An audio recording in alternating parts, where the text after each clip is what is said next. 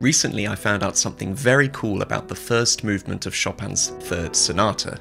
Musicologist Hugo Leichtentritt discovered that the first and second subjects can be played at the same time, and it actually works.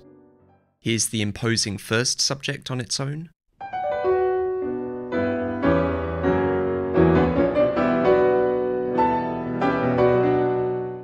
And now the lyrical second.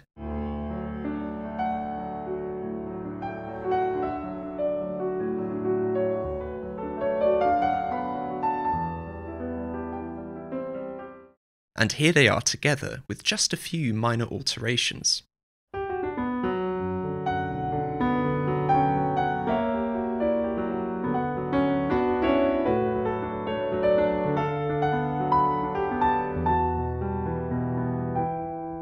Pretty cool, but surely a coincidence, right? Both themes follow the conventional 4-bar phrase structure. Both themes contain 2 sharps.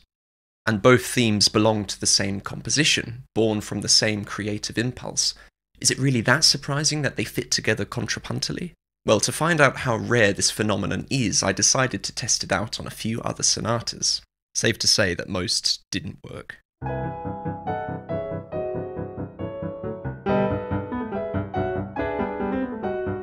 In several instances, however, this ridiculous subject superimposition idea actually revealed some striking similarities, like in Mozart's famous Sonata Semplice,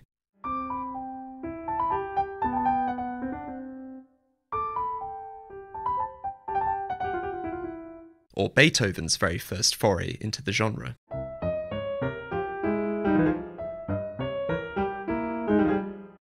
Playing these themes together definitely doesn't sound good, but it does highlight their shared motivic DNA.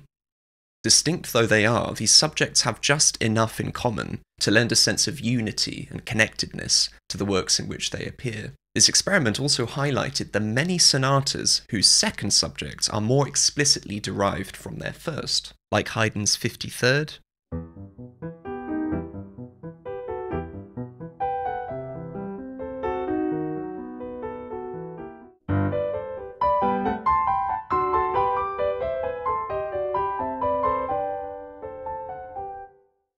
or Beethoven's Appassionata.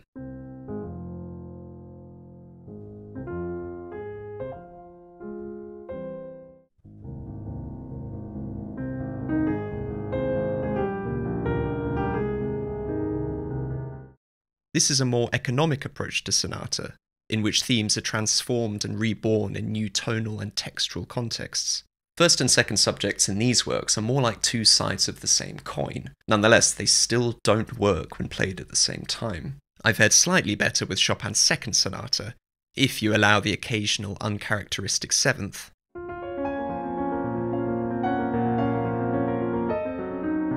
And Mozart's A minor wasn't too bad, for about 3 bars.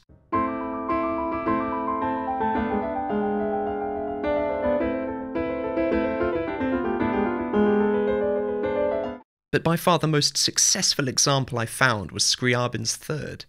Like Chopin's third, it employs a minor to relative major tonal scheme, and like the Chopin, its 2 contrasting subjects actually work when played together. Here's the assertive first,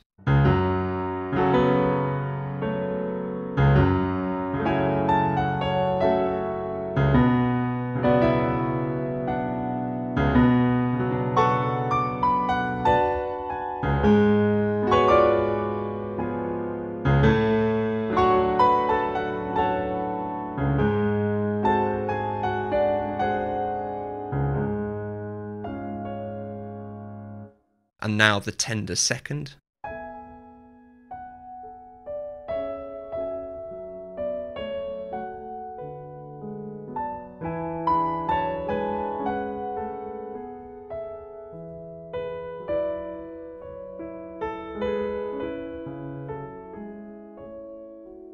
And here they are together.